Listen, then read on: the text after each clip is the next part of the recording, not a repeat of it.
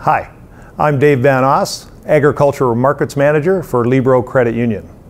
Libro is very excited to be this year's presenting sponsor for the Virtual Outdoor Farm Show. We truly hope that your farm business finds great value with this upcoming session.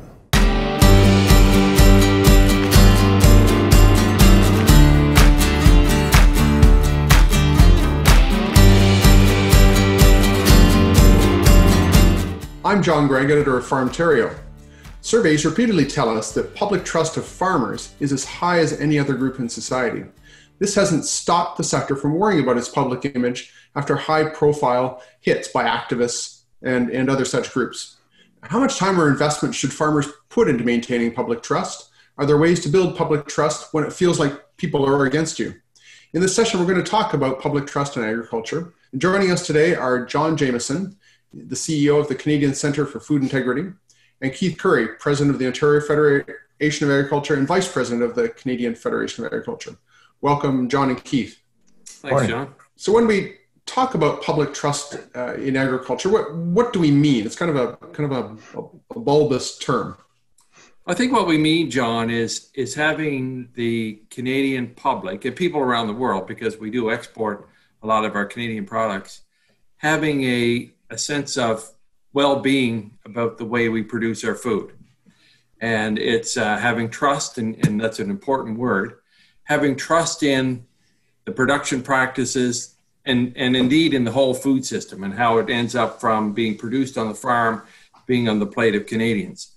And it's really important as we, move to, more modern ways of producing our food, of building markets and talking about sustainability. And tell us, where are we at as far as public trust in agriculture? What's the trend? I know your organization studies that, John. I think we're doing a better job of building public trust than we have in the past, and I think it's because the industry, the whole food system has realized that they need to do a better job of connecting with consumers. And I think the farm community has taken a very strong lead in this with some of the work by organizations like the Public Trust for Steering Committee and some of the work the CFA and other organizations have done. So I think the realization that public trust is an important issue is not a long term. It's been around for a few years, but not a long time. And I think we're doing a much better job of working together to connect with consumers and build that public trust. And Keith, from a farmer perspective, how do you think farmers see how we're doing as far as public trust?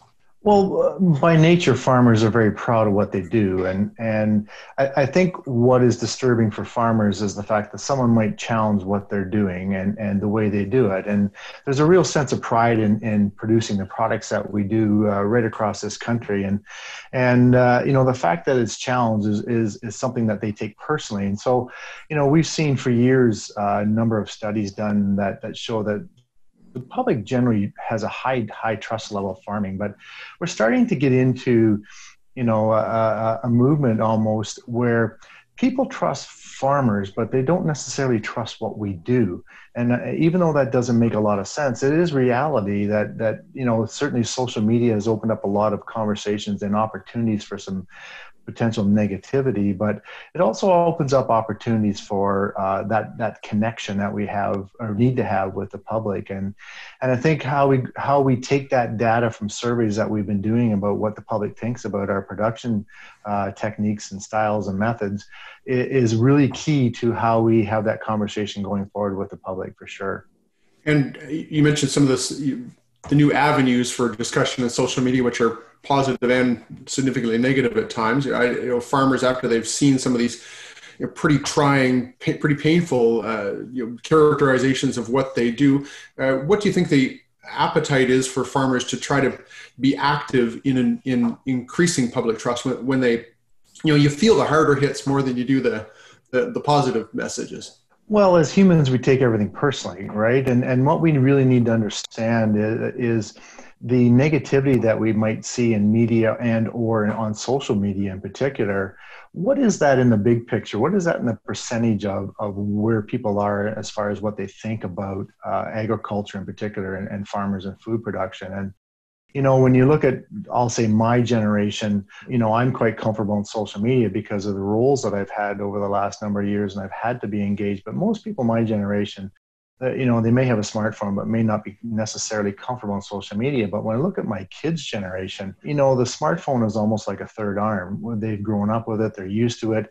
So they're much more comfortable in having those conversations through social media platforms. And we have lots of great examples out there of young farmers that are portraying their farming operations and their families and how they're engaged in that. And I think those are the people that we need to lean on and to really provide more tools for so that they can continue that trend of having those conversations online. And it doesn't matter what sector of society, and you're going to get negativity from somebody, but what we need to do is just keep using organizations like John's, where we grab their tools and we use them to promote the business of agriculture. And really, for us, it's not so much a business. In a lot of cases, it's a lifestyle almost, and how we engage our families and our communities within our businesses to create that rural type of lifestyle.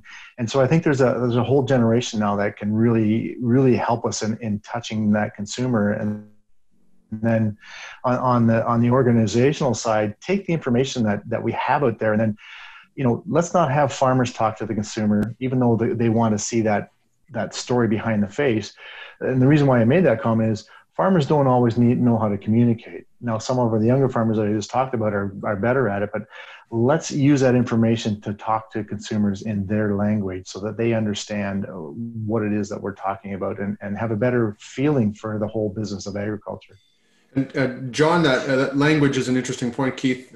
John, how much of a disconnect is there in language, and what sort of things can be done to try to, when it's basically just language that's the issue?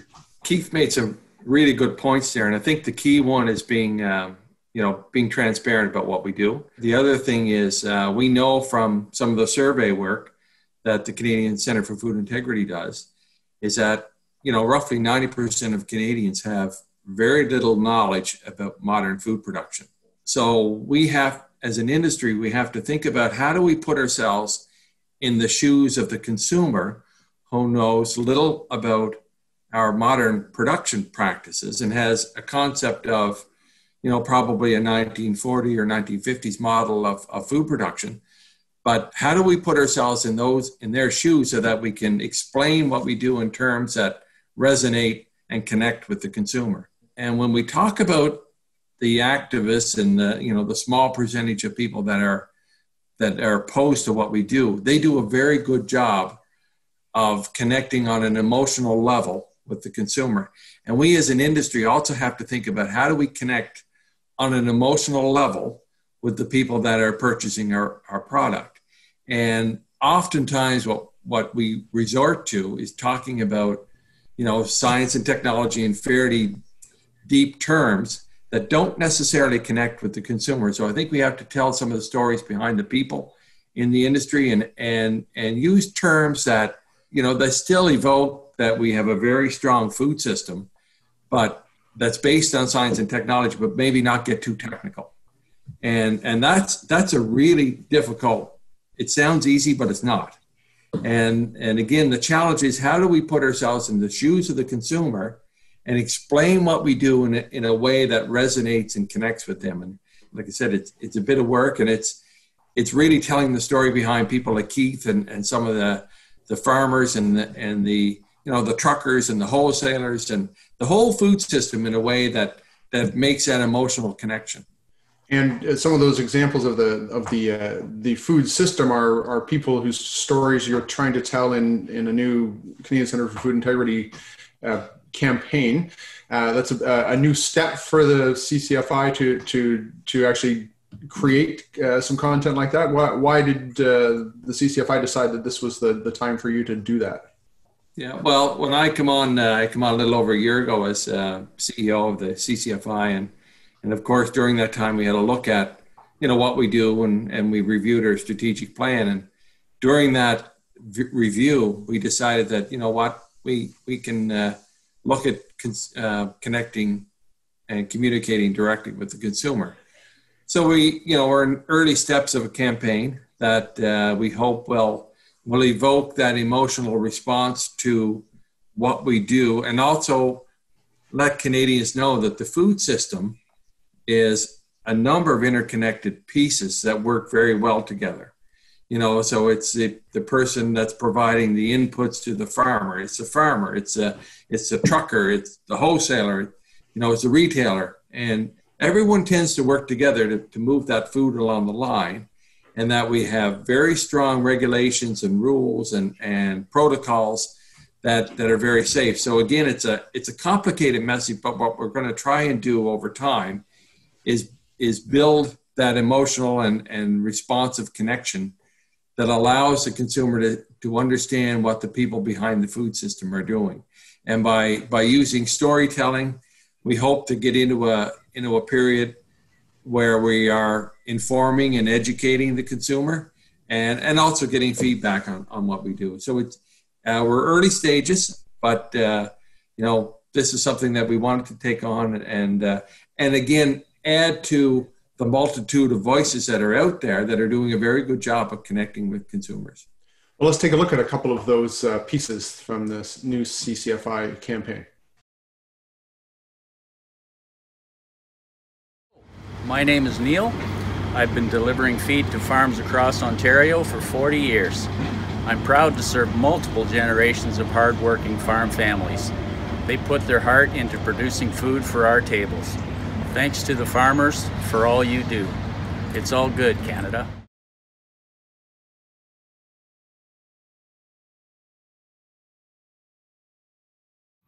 Hi, I'm Chris.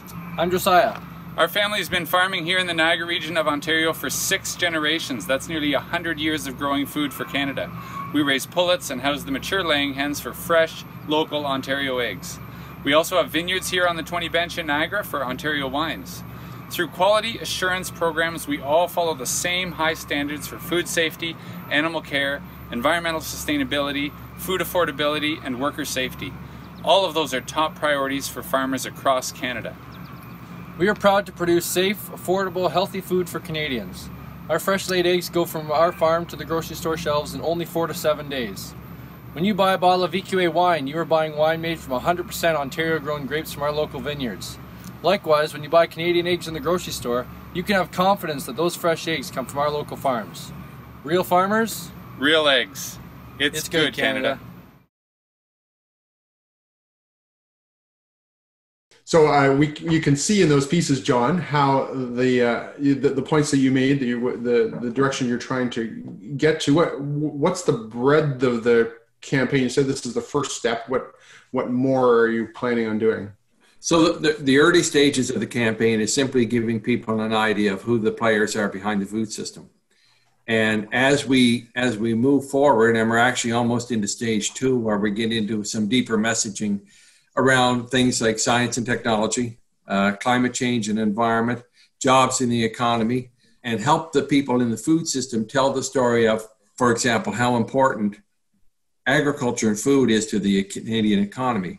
In particular, as we're rebuilding our economy out of COVID, the opportunity for agriculture and food to really lead the reestablishment of the Canadian economy, and then to take pieces like what farmers do in terms of mitigating climate change and telling that in a story that evokes that response, but also allows the consumer to understand the efforts farmers and the food system take, are significant, but they're also based on some real hard data and science.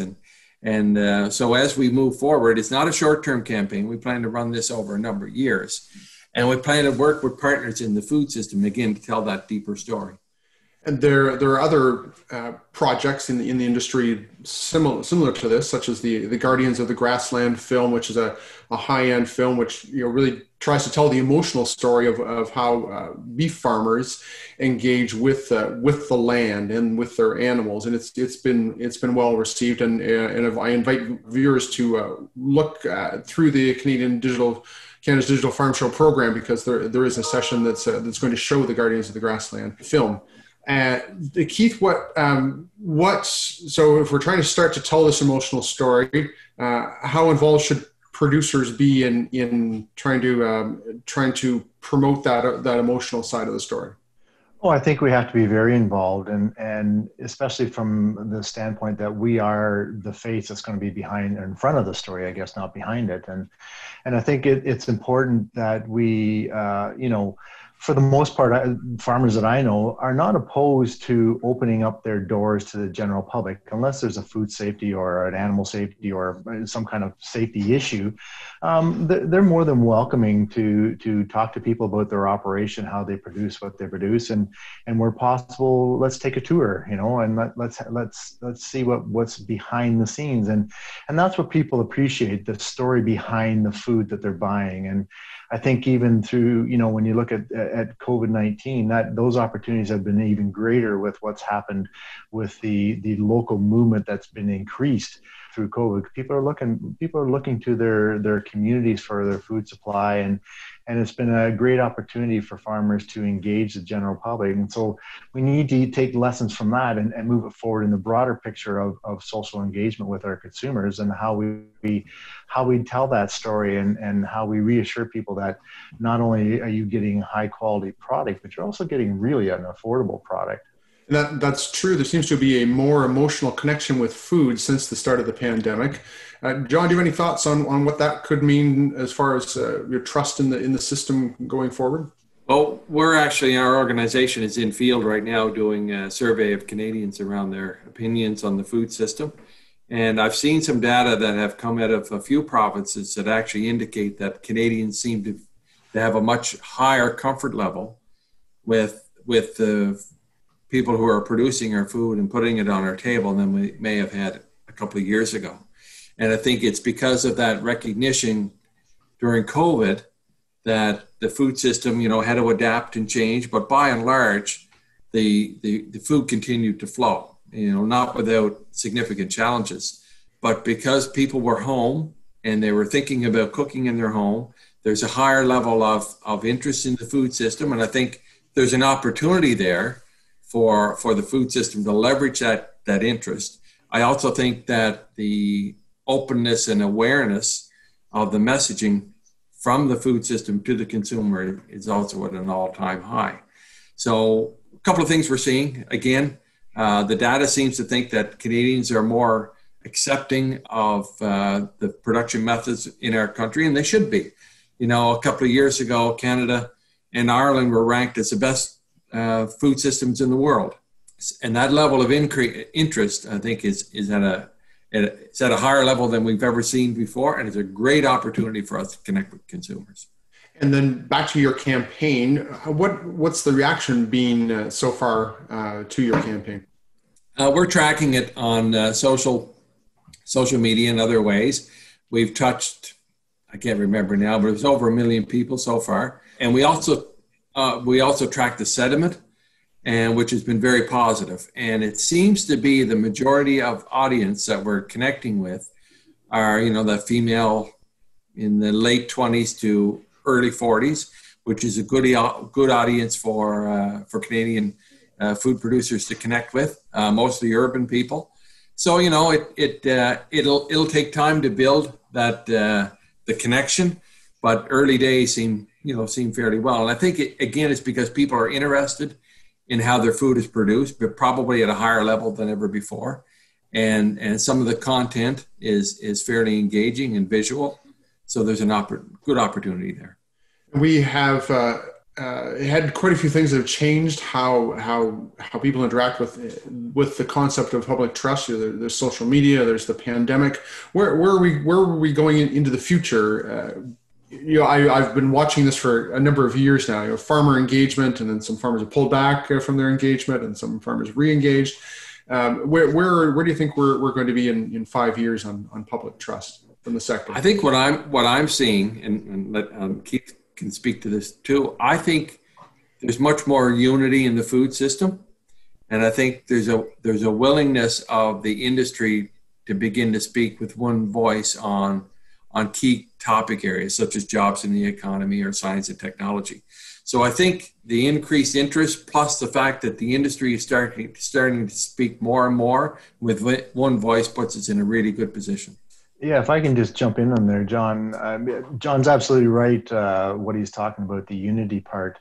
COVID has really highlighted the fact that we cannot stand alone as individual portions of the food value chain.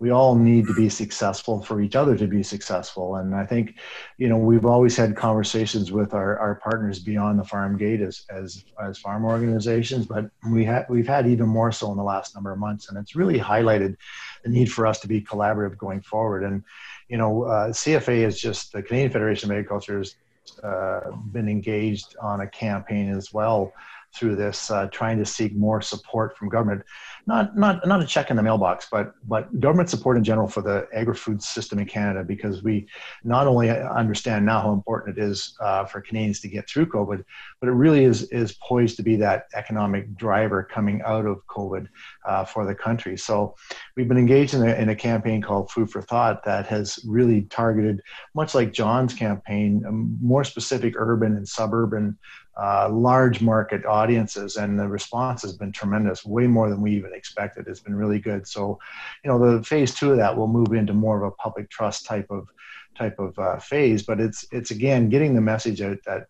not only do we produce food, but there are multiple benefits of the way we produce food now that enhance things like the environment. Certainly climate change, if you look at the last election, was a big topic matter, and it's on everybody's mind.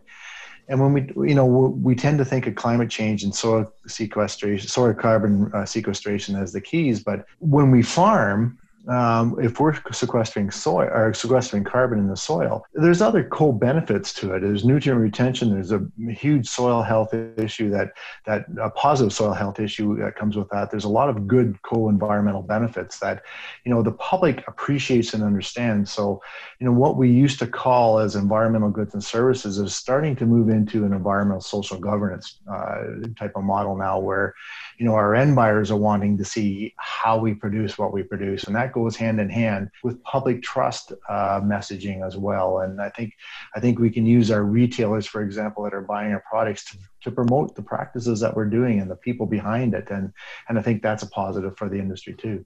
And back to your point, John, about the some more coming together of the sector. There's been some interesting things happening during the pandemic. Think of a grassroots hog farmer organization that created a mechanism to bring food to processing plant workers to thank them. I think there's maybe some more appreciation, not just from the public, but maybe within the sector of the values of the different parts of the sector. The farm community, and Keith knows this better than I do, have really stepped up during COVID-19. And, they're there for a while. It was almost every day an organization was announcing a donation to a food bank or appreciation for people working in a plant. It really speaks to the level of care and concern that the farm community have for the people of Canada. And I think it also adds to that connection building that we do. But I'm not sure if we realize how robust and how important our food system is in Canada. And one thing that COVID-19 has done is focused a light on that, and shined a light on how well our food system can work.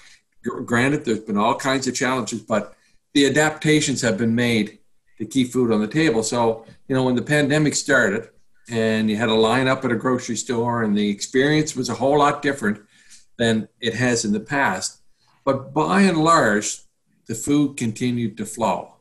And I think Canadians recognize that the farmers and the people they work with had to pivot, had to make changes, had to endure some fairly substantial additional cost to that, but we're able to keep things flowing. And that recognition, I think, is a great opportunity to build on that and to continue our path toward building that trust with the consumer. Even some of the challenging parts during COVID, whether that's the challenges with the foreign worker supply and then health, it's an opportunity for discussion in the long term. Yeah, because when you think about food availability and the word I'm looking for is affordability too.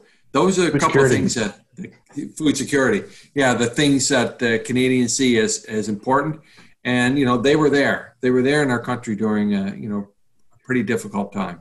Well, do either of you have any other comments on this topic? Something we haven't touched on? Well, I'd just like to jump in and add to what John just said about where the public is, the understanding of our food supply, and being appreciative of the fact that the food kept coming. And everybody walked into their store at some point in time in the last 5 months, and the shelves were not empty. However, there might have been a product that they normally buy not there, or the price of it had increased because of the supply issue or whatever. And it made them think, you know what, we are fortunate to have this robust system, but we also need to voice our opinion that we need to do whatever we have to maintain that system in place. And I think that's been a positive for the farm community to understand that the public realizes that we are a key cog in that food system. So let's make sure we maintain that robust system in place so that food security from a supply issue never becomes an issue. So I think that's been a positive too. Well, thank you both very much for taking time to talk to us today. Thanks, Keith, for coming out of your flower field to help us out today, and John, I know you're on holidays. Thank you for taking the time too. Thanks, John. Appreciate it, John. Thanks.